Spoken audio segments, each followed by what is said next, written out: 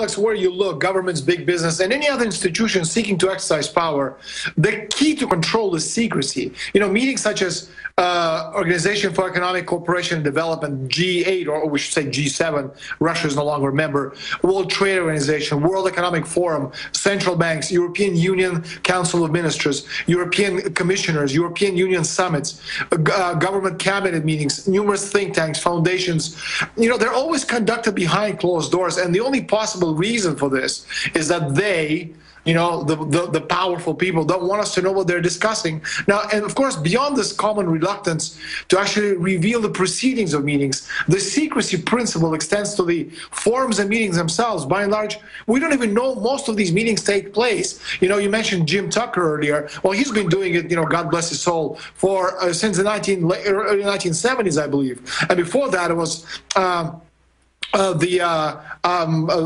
publication he was working for before, I can't remember. Spotlight. They were covering that. You know what I mean? And then I joined in 1995, and needless to say, when I found out that this organization called the Build or something or other, back in 1992, when I heard it from someone who actually had something to do with it, I laughed in his face because I thought this is impossible. Well, needless to say, it is possible because, again, by and large, we, the people, don't even know most of these meetings actually take place. You have the World Economic Forum in Davos in late January, February. You have the Bilderberg and G7 meetings April, May. You have the International Monetary Fund, World Bank annual conferences in September.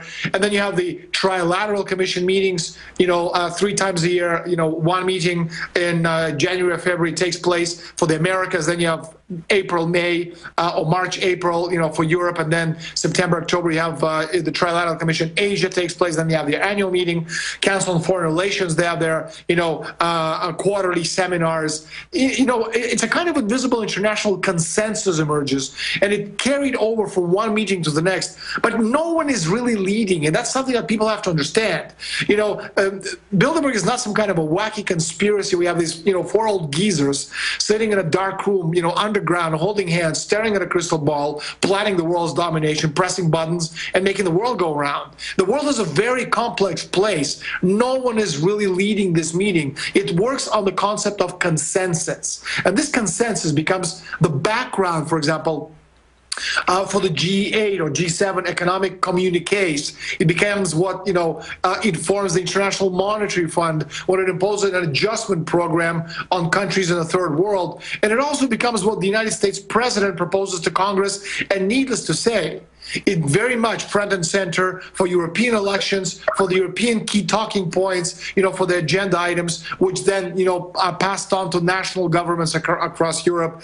And this is how it works. It's done through consensus. And again, you don't need to control every element of every corporation. You just need to control key levers of power, which is why the people who attend Bilderberg conferences are the movers and shakers of the world politics and economy. You have all the sitting presidents of European nations, and Canada usually attend. As I said, sitting president of the United States never comes to these meetings, but he's well represented by his minions. You have, key 50, 60 CEOs of the world's most powerful corporations from the Western world. We're talking about Amazon, we're talking about corporations such as Apple, Microsoft, GlaxoSmithKline, Beecham, from every walk of life. This IBM, needless to say, top corporate leaders are there. You're talking about key members of the world press: New York Times, Washington Post, The Economist, CNN.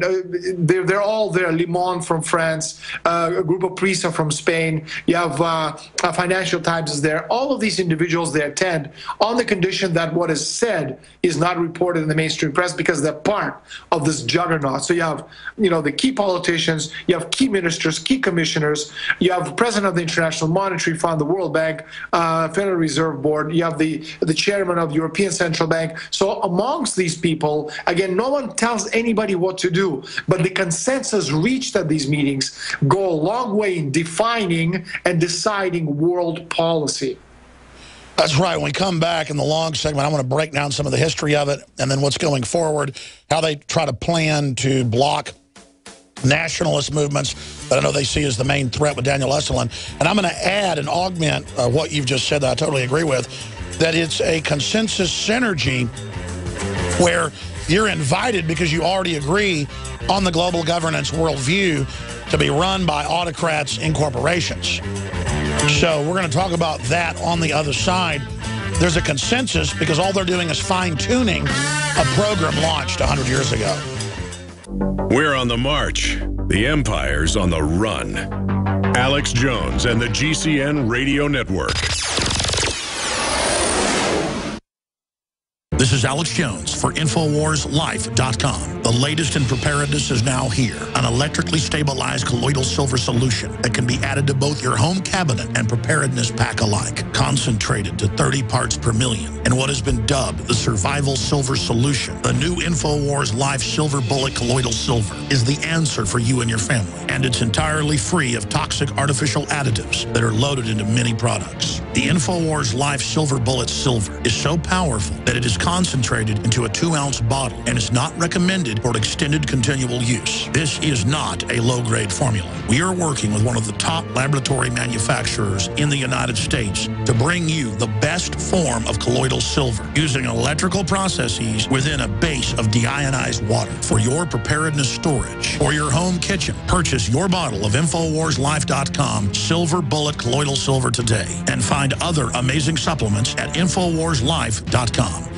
This is Scottish John for Infowars.com. I know that most of you here in this commercial already know about the New World Order, eugenics, and all the other issues covered here at Infowars. The question is, do your friends and family know? If not, then I want to know why. Oh, I know it's tough to talk about this with some people. They might call you names, or they just want to talk about sports or soap operas. I say, so what? There's a battle going on out there right now. The ammunition is information, and the soldiers are you. It's time to transform your game from passive listener to active participant. We from Scotland have had our skin in this game for the greater part of the last 1,000 years, and I'm still fighting. If we don't all stand up right now, we're going to lose everything. The Infowar is worldwide. Tell your friends about Infowars and let them know that Infowars doesn't print bull. It's real journalism and news backed up by documented fact. Step up and take your friends and family to Infowars.com, PrisonPlanet.tv and PlanetInfowars.com. The truth will set them free. From the water table to our soils to the atmosphere itself, our world is becoming more and more toxic each and every day. But it's not just the air outside that's toxic. Indoor air has been shown to have 2 to 5 times higher concentrations of pollutants than even outdoor air. And most Americans spend 90% of their time inside using toxic chemicals within their homes. There are more than 42 million smokers in the United States. Well over 1,000 types of mold and mildew linked to numerous conditions. And don't forget the fact that 6 million Americans live with pets they're allergic to as well. When I began to research these statistics, it was clear to me it was time to start cleansing my lungs in order to combat the toxic environment that we cannot escape, but that we can fight back against. Made with organic and wild cultivated herbs and manufactured in the USA, the new InfoWars Life Lung Cleanse is here in a convenient spray bottle that can be brought with you throughout any toxic environment. Now available exclusively at InfoWarsLife.com or by calling toll-free 888-253-3139.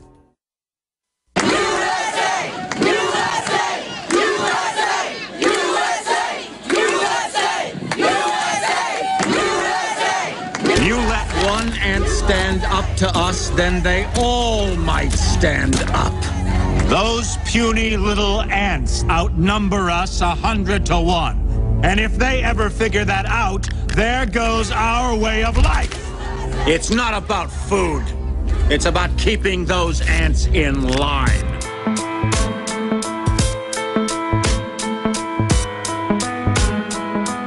The Alex Jones Show. Because there is a war on for your mind. Back in 2004, already 10 years ago, David Rockefeller wrote memoirs.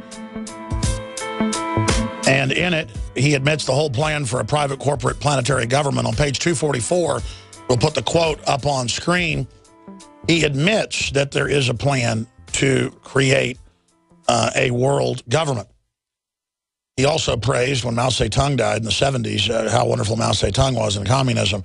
Some even believe we're part of a secret cabal working against the best interest of the United States, characterizing my family and me as internationalists and conspiring with others around the world to build a more integrated global political and economic structure. One world, if you will. If that's the charge, I stand guilty, and I am proud of it.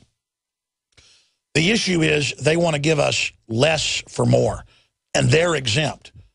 The New World Order means you can't have a car or air conditioning, and they're going to suppress new technology that's clean. That's what Obama told Africans. These are horrible people that have a very anti-human mission and who openly say across the board that it's the end of humanity as we know it, and it's a foregone conclusion that they're going to merge with machines, and that's just the way it is. In fact, we sell the book that's already a bestseller, Daniel Estulin's new book that breaks all of this down, Trans-Evolution, The Age of Human Deconstruction, at InfoWarsStore.com. You should get it and support him and support us. And he uses, you know, basically their own admissions in here to break down the plan. And this is foregone conclusion in their writings. I talk a lot about eco-science, written in '74 by the White House science czar, John P. Holdren, along with Paul R. Ehrlich. They talk about that in there, but now they're doing it. I mean, it's their world. They have steered Western genius to build the internet, but to make it all a control grid. They have woven together all the different corporate systems to build the ultimate team to bring this in so that they and their progeny gained the golden fields where mortals become immortal of Elysium. Now, again, I'm not quoting from the new movie Elysium. I'm quoting from what Elysium is in Greek culture and in Greek religion, ancient Greek religion. The globalists follow Plato. They believe that they are ascending. And I want you to talk about their real agenda, Daniel, and if you agree with what I just said, and is there any way to stop these people at this time? Because their agenda is behind schedule in some ways. It's a very interesting point. I was listening to what you're saying, Alex. Before the break, you talked about the whole idea of countries, nation states, as opposed to this pan-global dictatorship, which is basically what they're creating. And they call it one world company limited corporations with a lot more power than any government on the planet.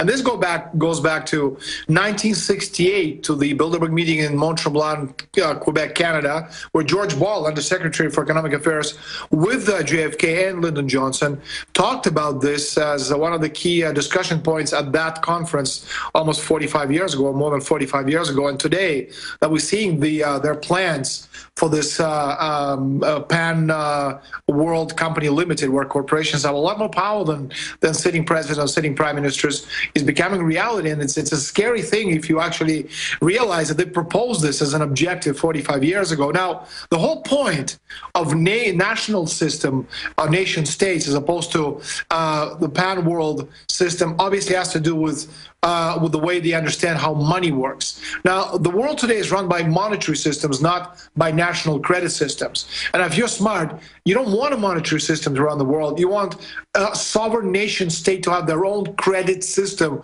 which is the system of their currency.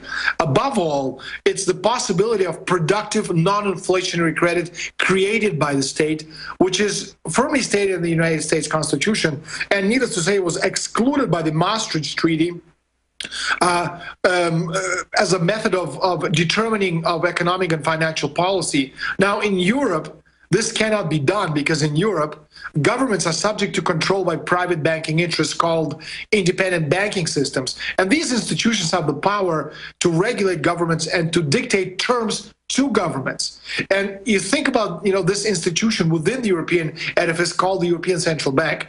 Well, it tries to function like European Independent Central Bank, which has no government. There's no government. There's no nation. It's a group of nations run by a private bank.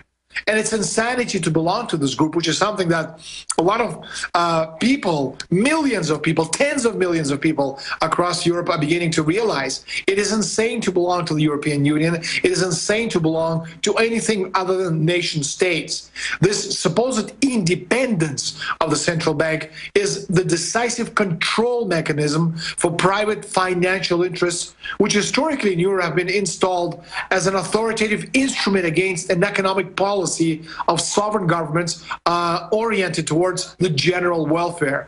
And, European banking, it's a remnant of a feudal society in which private interests, as typified by the ancient Venetian cartels, I've talked about this before, Venetian black nobility, of the Lombard League, which went down in the Dark Age in the 14th century. And this is something that these people have tried to resuscitate so many times over. And again, they're destroying or trying to destroy every nation state in the world, countries, and create this van world economic order, which they want to call World Company Limited, at the expense of nations